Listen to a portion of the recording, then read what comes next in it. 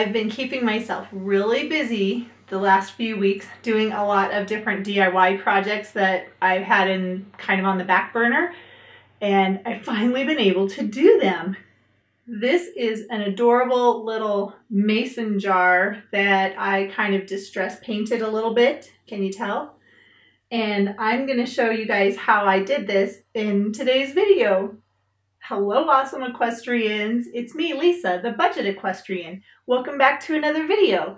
And if this is your first time here and you want to make the most of the time that you have with your horse, click the subscribe button so you don't miss anything. So like I said in the beginning, I am going to show you guys how to make this. You don't have to use this paint color. It was just one that I thought I would like. Not too sure how I feel about it, but it was really simple to make and just took some fake flowers, which I tend to have a lot of. Just put them right in there. And then it becomes a part of my little DIY artsy fartsy equestrian area. So how about we go make it? Okay, so the first thing we're gonna do is take our mason jar that's clean, and then we're really gonna clean it by cleaning it all off with some rubbing alcohol. This will help the paint adhere better.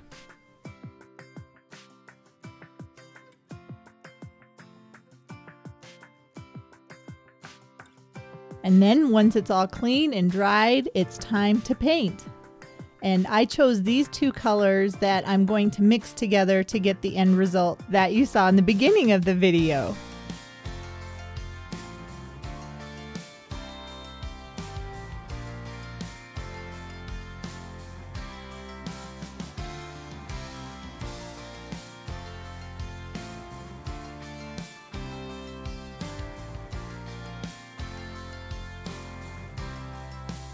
And then I just painted the mason jar with the paint.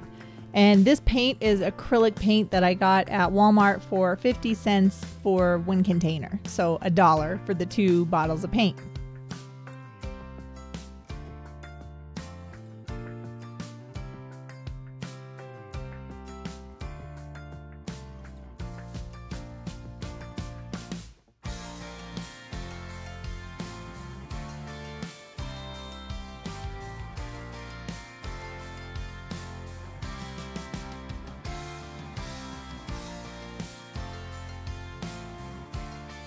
And once the jar was all painted, I let it dry for 24 hours.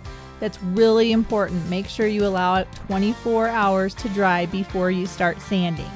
Then you just get some sandpaper and just kind of rough sand it. The sandpaper I used was just a piece of disc sanding paper for my orbital sander because that's what I had. And it worked pretty well. But this is why it's important to wait at least 24 hours before you start sanding. Otherwise, it'll just peel the paint off. It won't sand it off.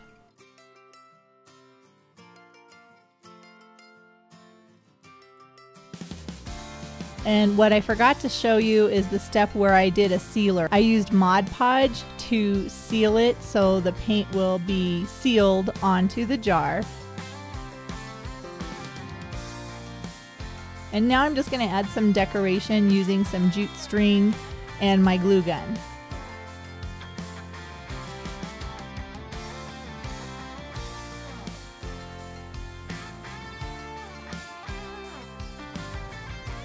So I took a lot of the jute string and cut it.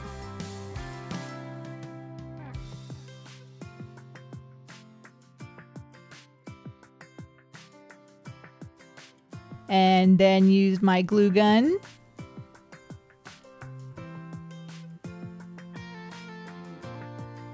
And then I just started wrapping right under the rim where the threads are with the jute. You don't have to use the glue gun. I just like it because it makes sure that it's going to stay in place and where I want it to be.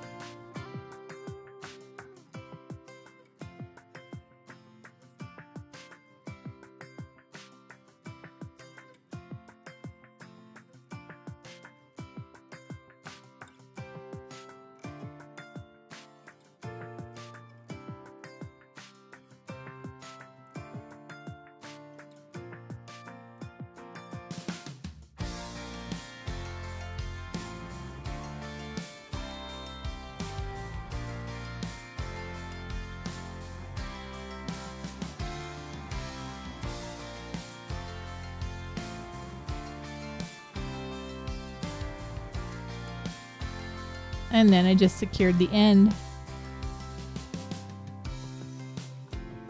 and made a little bow as another little embellishment on my mason jar.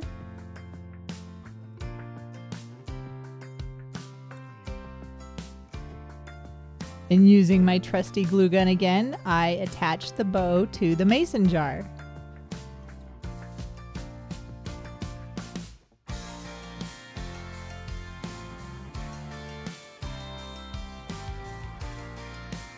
Then I wanted to add some flowers, and I couldn't decide if I wanted to add a big bunch of flowers or 2 bunches of flowers.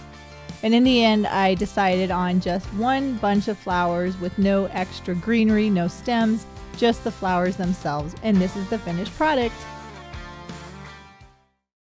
So what did you think? That was pretty easy, wasn't it?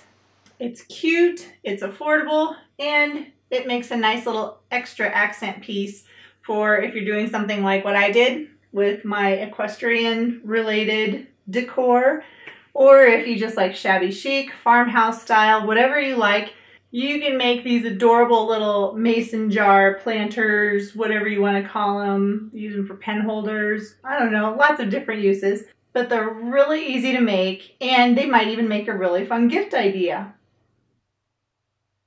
And if you want to learn more about my other DIY projects, product reviews, and how you can be a budget equestrian, start right now by clicking that little round subscribe icon so you don't miss anything. Thanks so much for watching, and I'll see you in the next video.